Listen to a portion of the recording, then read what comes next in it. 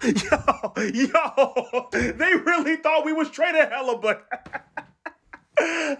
nah, we trying to win too. But we're the ones bringing in the new season, huh?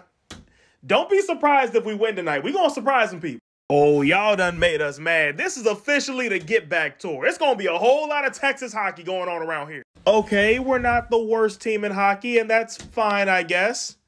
We're the worst team in this room again, aren't we? Connor Bedard's season is officially underway, and the Blackhawks are back, baby. Let's go. If we can stay healthy, that's all I care about. If we can stay healthy, there's not a single team in the West that can beat us, and I stand on that. This season's either going to be really, really good or really, really bad, and let me tell you right now, I am equally prepared for both. You know, I actually have a pretty good feeling about us. We did what we had to do in the offseason, and I think we can make a run this year. Minnesota, the only run you'll be doing is running the Twins games in April. We all know how this ends. Colorado, you and I both know damn well that Dallas should have won the Central last year. Y'all just got lucky. Never in my wildest dreams did I think I would agree with Minnesota, but he's absolutely right. Oh, so y'all want us to do it again, huh? Well, we will gladly take you up on that offer. Man, it's going to feel so good to see Bedard in the playoffs this year. Whoa. Slow your roll, big fella.